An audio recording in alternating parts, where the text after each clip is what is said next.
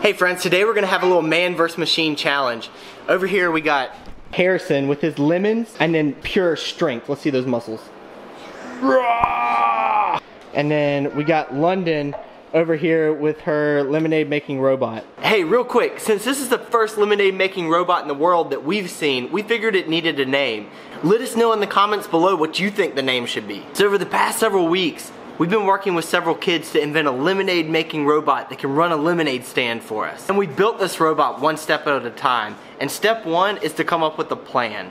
So these plans were submitted by all of you, and we took the best ideas from all those plans and we turned all the plans into a master plan for how we would invent our lemonade making robot. And we knew from past lemonade stands we were gonna need to squish lemons, we were gonna need to add sugar and add water. And the squishing lemons part, that was gonna be the hardest. But lucky for us, we were able to use the astronaut can crusher from our Mission to Mars crate to help us crush the lemon. And while it worked, it crushed the lemon, the juice got everywhere. And in fact, it ruined the plans. That's why they look all messed up like this. So we went back to the drawing board and figured out a way to try and contain the juice. What do you think, Shrimp? Do you have any thoughts?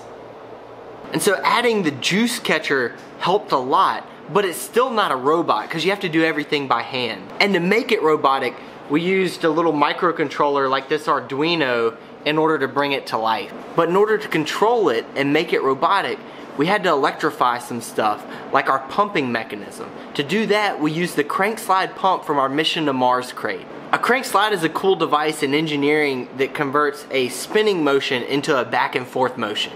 So we convert the spinning motion of the electric motor to the back and forth motion of our pump. We also need a little contraption to make the crusher go back and forth. That's what this guy is. It's basically some water valves inside of a frame with some gears attached so that when you spin this little electric motor, the valves turn one direction, and when you spin the motor the other way, they turn the other direction. And to tell the microcontroller where the valves were, we use this potentiometer. A potentiometer is just a little electrical device like this that as it turns, it makes it easier or harder for the electricity to pass through it. And then the last piece of the puzzle are these little limit switches that tell our crusher when it's gone all the way in one direction or all the way in the other direction. When it came time to programming the microcontroller, it was really helpful to think about it if you were telling it what to do in English. So when you push this button, you want the valves to rotate to the crush position. Then you want the pump to turn on. The pump runs until the crusher makes it all the way to the bottom limit switch. Then the pump stops, the valves turn to retract, the pump turns back on, and it continues to pump until it's fully retracted, and then it stops and it waits for you to push the button again. So that's what the program does, but in order to do that, you gotta speak to it in computer language. Beep boop, beep beep beep boop boop. Once we got the crusher all figured out, we made a water adder. Well, we didn't actually make it. We stole it from an upcoming project. We can't tell you what it is, but if you love animals, you'll probably find it pretty cool. So be sure to subscribe and hit the notification bell so you'll be the first to know whenever it goes live. Sorry, ADD. What were we talking about? Oh yeah, the water adder. Well, basically it uses gravity, just like a water tower does. So when you hit the button, the servo turns, which opens the water valve, letting water flow from this cup up here down into your lemonade cup. And then for the sugar adder, we basically took two servo motors, glued them together. So yeah, when you push this button, the sugar adder basically catapults sugar into your cup and just about as much out of the cup. And then there's just like a spoon glued to the end of it.